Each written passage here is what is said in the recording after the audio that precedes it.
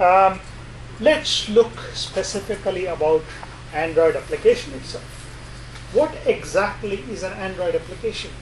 When you develop an Android application, what exactly are you doing? How do you structure an Android application? What are the pieces of an Android application itself? Now here you will start noticing that writing Android applications is not the same as writing applications in standard PCs and other platforms that you have done before. Your way of thinking has to be slightly different, has to change a little bit, because the way you structure the Android application also determines how your application will be designed. As I mentioned, all Android applications are done in Java. The compiled Java code, along with data and resource files, which you will see in the examples that you will see later, are all bundled together into one single package called as an APK package. Okay? What is an APK package? It contains all the classes, Java classes, the data files, the resources, and all the things that you make use of within your application, packaged into one single bundled file. The APK format is similar to zip format. If you are familiar with zip, if you know how to make use of zip, right? If you have a bunch of files together, you know how to put it into a zip file, right? Same kind of thing. You can open an APK file using any zip tool, like 7-zip or something like that. You can open it and see what is inside there. It's an interesting experience. When you see the APK file that you develop for your application, open it up with one of the zip tools and see what is inside. You will see the Java classes. You will also see the resource files that you created, the XML resource files that you created when you design your application. They will all be in there inside the APK file. Now Android calls it the .apk, and you will see the extension .apk for all Android executable files. This is the file that you will take and install on your device. Okay? So when you connect your mobile phone with a USB cable to your development platform and then hit the run button to export the application to the device, this APK file is transferred to the device and then installed on your device. So that's what is done in practice. Now, as I mentioned in one of the previous slides, every Android application runs as a separate process. So it lives in its own world. It doesn't deal with the other applications that are also running simultaneously on the same platform. So as you realize, Linux underneath is a multiprocess supporting platform. You can have multiple processes simultaneously active in the kernel, supported by the Linux kernel. You all know what multiprocessing is, multi-programming and so on is from your operating systems course. So that kind of thing is supported here. Now when you start up multiple applications in Android, all of them each application that you start up will be running in its own process. Process is the same as the underlying Linux process that you have here. Now, when does the process get started? The process corresponding to an application gets started when any one of the components that form part of the application is invoked. This is where you will see slight difference from how applications run in the standard environment as opposed to in Android. And furthermore, each process has its own virtual machine. So the Dalvik virtual machine together with the process forms one unit. And it is completely what we call a sandboxed. So two processes cannot interfere with each other. So that is how you provide separation between the different processes. And every application, as you realize, if it is a process in Linux, every process in Linux is assigned a process ID. And that is also done even in Android, because it's nothing but a Linux process. Okay? Now, what are the components of an Android application? how do we define components in an Android application? How do we design components in an Android application? Now, as we will see, an Android application is composed of multiple components. Now, I am not defining what a component is yet. I will come to that in a short while. Okay? An application is made up of, can make use of elements of other applications. So this is how Android applications work. If you have something that I can make use of, I will be able to call your part of the application that is supported by a component and will make use of it for my purpose. How is that done in practice? I will explain that in one of the later sections. But applications themselves are composed of parts or components that can be started up whenever the need arises. Okay? As we will see with examples in the lab and so on, Android applications do not have a single entry point. When you write Android applications, you will not see a main function anywhere. When you write C, when you write Java, you always have a main function defined somewhere, right? Without a main, there is no code written. That's the first thing that you need to write, and that is from where you control the execution of your application. This is what you are used to in writing C, C++, or Java applications. When you write an Android application, you won't see a main function anywhere. So, obviously, you will ask me, where is the main function? There is no main function.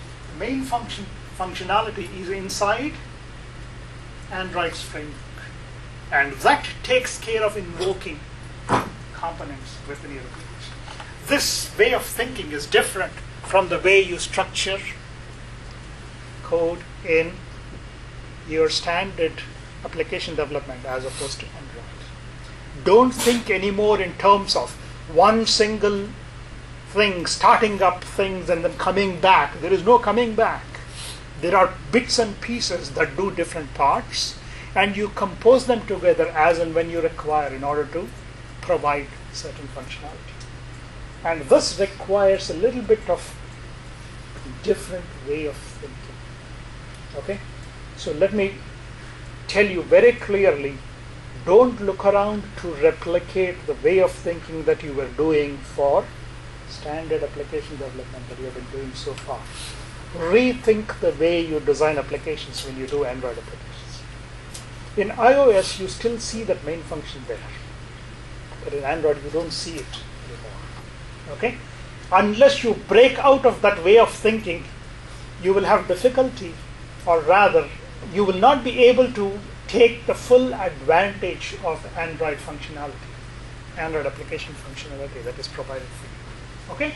That's why I specifically put that point in there, saying no main function. Okay? And components. How do you design components within an Android application? As we will see with examples, in Android itself, there are 4 basic components. We will talk about activities. What are activities? Activities are components that are somehow related to dealing with users, dealing with the outside world. They are the ones that seek interaction with the outside world. So whenever you need to interact with somebody, that is, whenever you need to present a screen to the user, that screen has to be supported in the back by an activity. That's the first thing that you need to keep in mind. So as you see in your application, moving from one screen to another screen to another screen and so on, that is, when you touch different parts of the screen, you move to a different screen and so on. So for example, in mail, when you touch one part of the mail opens up, and then you go back to the list earlier, and then you will go back and then go forward and so on. Every screen in the back is supported by an activity. That's the first way of thinking that you need to keep in mind. If you need to do things in the background, those are supported by something called services. What is the job of a service? A job of a service, again, I am sort of generalizing it. I will explain specific details about each one of them as we go along. Services in general are designed for doing things in the background. Examples. Suppose you need to download a file. You should not be downloading the file right within the screen, the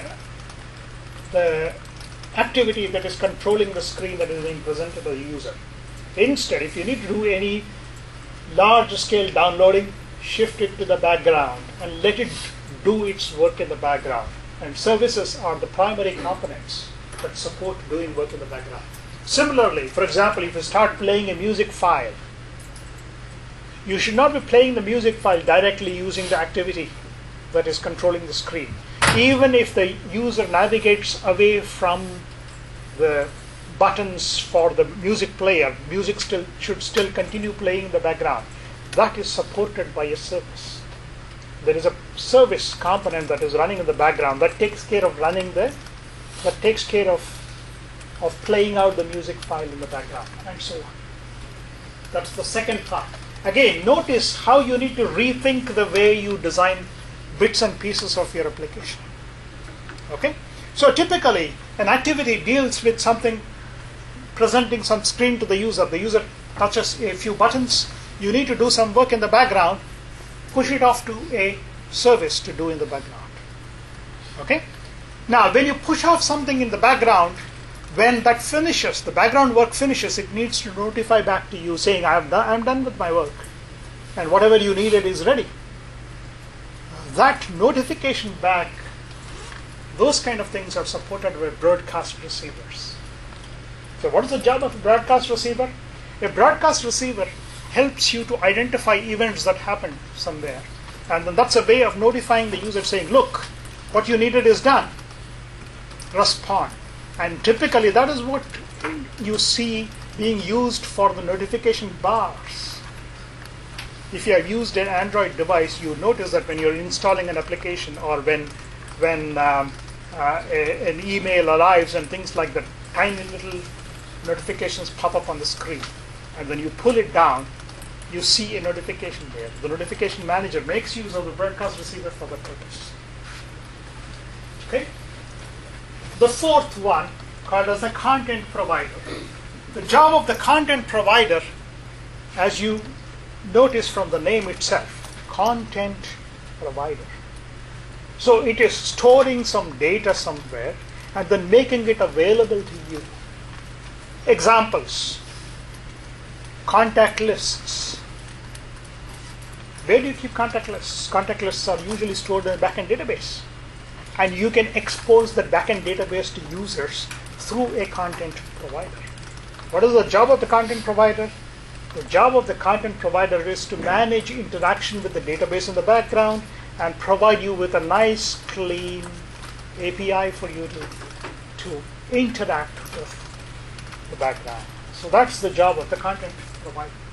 Again, so within your application, you might have different functionalities that need to be done. And you need to divide those functionalities into pieces based upon the kind of work each one of them is doing, and then allocate them to activities, services, broadcast receivers, and content providers. A particular application that you design may not have all the four components. Okay? An initial naive Android user generally tends to stick around only with activities.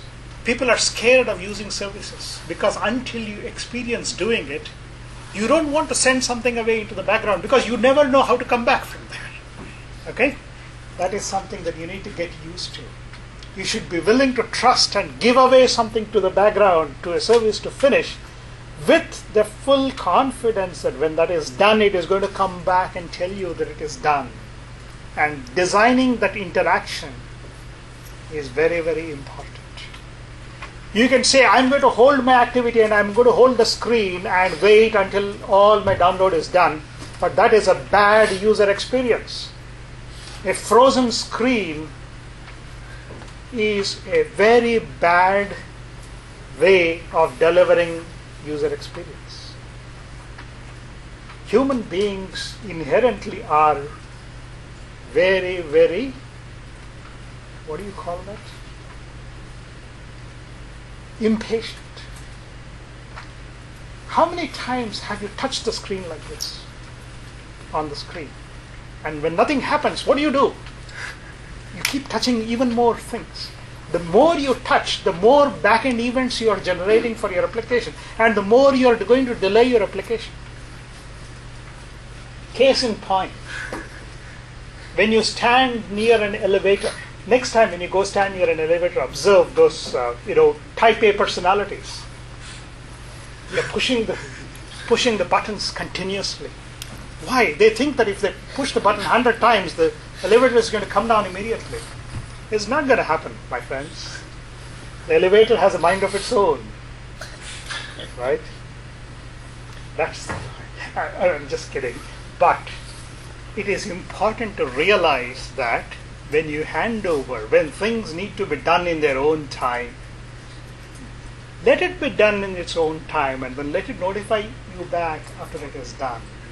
So that's where these components help you to branch off. And you can still provide a nice user experience to the user and not freeze the screen. In fact, in Android, if you freeze the screen for more than 5 seconds, the application, Android complains to you, as we will see. I will even show you examples of how you can end up doing the wrong thing. Okay?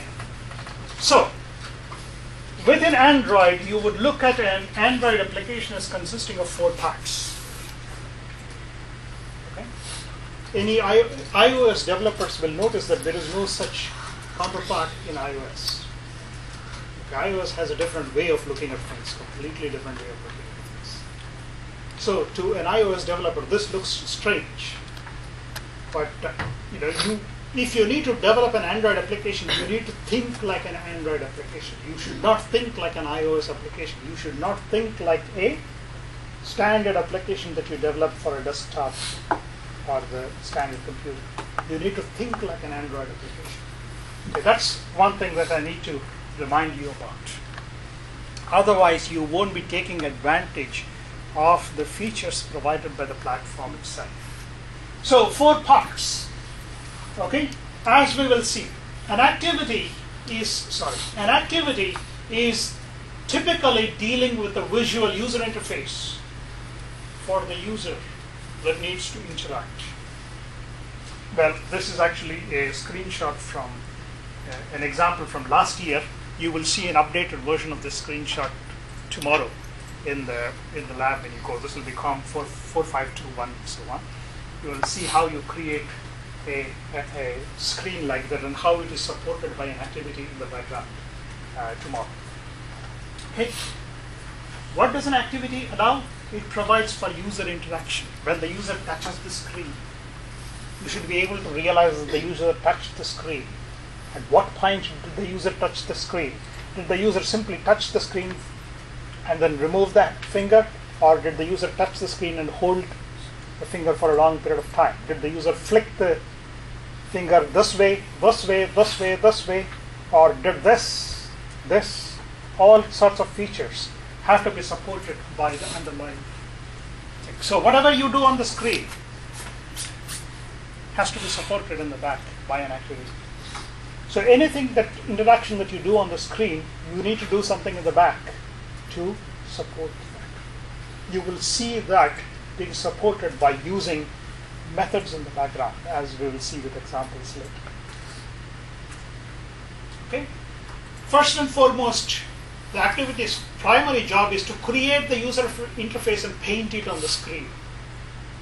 And once the interface is presented, then deal with user's interaction with the screen. For example, when the user, you may display the screen for a few seconds and then immediately switch to this screen, and so on, as we will see in the example later.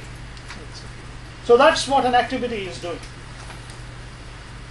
Okay? And typically, an application consists of one or more activities. Don't try to do everything in a single activity. Partition the work into a group of activities that will, one activity triggering the next one, and so on. There is always a way to come back. Don't worry about it. Okay? So every activity has a default window to draw on the UI. So every activity controls the screen. And when one activity triggers the second activity, the first one disappears into the background, the second one comes up and occupies the screen. And then when the second one triggers the third activity, the third one will come and control the screen, the second one will disappear in the background. There is a way of doing it in practice. In any Android application, usually one activity is marked as what is called as the main activity. When you touch the application icon, when you touch the button, the main activity is the first one that gets started. All subsequent interactions will be dealt with that all other activities that are invoked thereafter. So moving from one activity to another is accomplished by having the current activity start the next one. So that is how you move from one screen to another screen. So when you move from one screen to the next screen, in the background, one activity is triggering another activity. And that's how you move to the next screen, and so on. So that's one more thing that you need to keep in mind. And you can also return to the previous activity if you need. Android has this back button, which allows you to go back to the previous screen. And that has to be supported also within your application. So that's one way of interacting with your application. Okay? So keep in mind, when you design applications, that is something that you need to keep in mind. Okay? These details of the activities that are part of an application is declared in a file called as the manifest file. You will see the manifest file tomorrow in the lab in one of the first examples that you will see tomorrow. Today I am not showing you the code directly here, but in some of the later classes I will even actually show you the code, show you exactly where the parts are, and then show you the the Eclipse running on the screen, and including showing you how things happen on the screen and so on. Today, I don't have much to demonstrate, so I won't demonstrate specifically. But as I told you, manifest file is where you see a lot of this information declared. You will see this kind of a manifest file tomorrow in the example that you will see in the lab. This is actually from that example. Okay, you will see a slightly different name. That should not be 355. That will be 4521 tomorrow. And you will see an activity declared here. This is nothing but XML. So if you're familiar with XML, it's very easy to read, right? Even if you're not familiar with XML, it's very easy to read, right? You don't really need to know XML. I mean, plain English. Plain broken English. Okay? Sorry? Of course. In English, you don't say back, the dash, right? Less than, dash, and greater than, and things like that. But you can understand it. It's not that difficult to understand. Okay? Activities are usually declared like this in the manifest file. And inside there, you will declare certain properties of activities. You have something called an intent filter, which I'm going to come back to in one of the later slides. And every activity will have a name, and this will be the corresponding Java file that will be declared there, and so on. And then this is what a manifest file looks like. This is the simplest one with one single activity in there. If you have more components, you will be declaring one behind the other, right there. Okay? So that's the first thing that you need to consult when you look at an application. If you're designing an Android application, you will declare the activities there first. Sometimes, right in the middle of you're doing work, somebody runs down to my office and says, my application is not working, and so on. I say, have you declared it in the manifest file? Totally forgot about it. Pay attention to the manifest file. If you did not declare it there, Android runtime doesn't know about it. You might have created the Java file, you might have created the layout, you might have created everything, but if you forgot to include the activity description there properly with the correct name, Android doesn't recognize that. So always, this is one of the primary sources of headaches that can occur.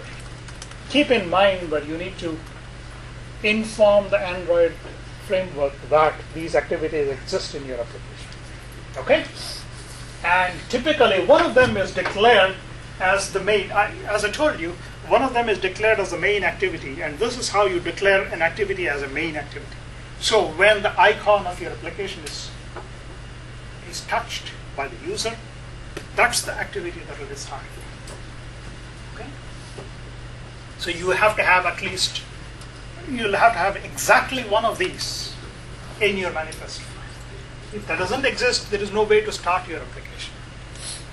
Okay? And I'll talk more about the intent filter a little bit later. Service. What is a service?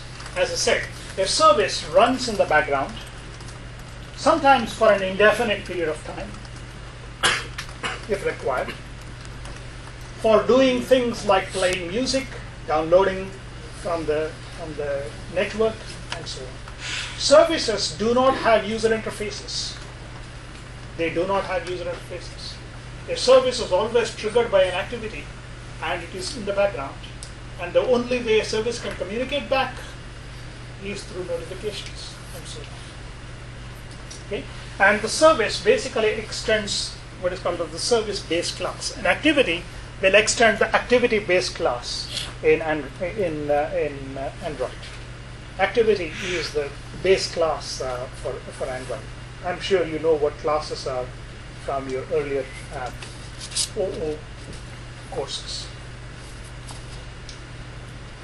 We can bind to a running service. Again, these terms may not make much sense to you at this moment, but they will start making sense when we come to them later. When you have a service running in the background, if you want to be able to offload some work to it, you should bind to that and say, here, let me establish a connection to you, and then I will hand over the work to you, and then I will unbind myself from it. And you finish your work and then come back and tell me. So that's how you do this work. Third one, broadcast receivers. Professor? Yeah. Are services unique? Is there only one service that No, does that? You can have as many services as you want. Each service doing different kind of work. So there is, even within a single application, you could have 4 or 5 services, and they may not be running all the time. You may explicitly start a service, or sometimes when you start an application, you can have a background service automatically start, and so on. I will talk a little bit about that later. But you could create multiple services if required. Each one of them doing different things. So that's a very good question. Something to keep in mind. Okay. Third part, broadcast receivers. As the name implies, this is something that is receiving a broadcast from someone. How does a service know whom to inform?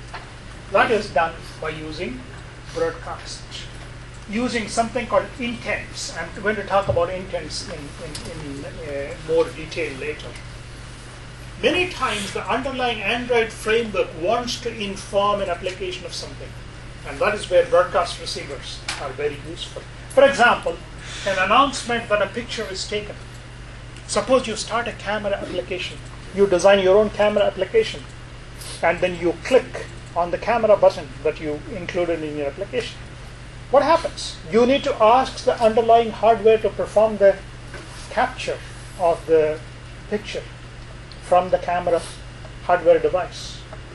That you cannot do directly yourself. You need to send a request down to the OS for doing it. So when the OS is finished capturing the screen, it has to notify back to you saying screen capture of the picture is done. That is done by using a broadcast receiver. Okay, and so on. Applications can also initiate broadcasts to other applications. For example, a service in the background notifying an activity saying something is finished in the finished, and so on. So whenever you want to listen to something, you start up a broadcast receiver and then wait for somebody to trigger, or you declare a broadcast receiver and then you will say, if this event occurs, trigger my broadcast receiver and it will be stopped. And so on. Broadcast receivers also do not have a user interface. The only way they interact is through sending notifications to activities and so on. And also sending notifications to the notification bar, as we will see in some examples later. Content providers, as I told you, primarily concerned with providing access to data. An application may be storing data that it may be willing to provide for your application. That can be done by using content providers. Okay, so again, we'll go into more details about content providers in one of the later chapters when I talk about databases and so on. So you will see a few things put here. It may not make much sense to you at this moment, but we'll come back to look at what a content resolver object is, what are the methods of content resolver object, what does the content provider base class provide for you, and so on. We'll come back to that in more detail. For sake of completeness, I have put this in here. Okay?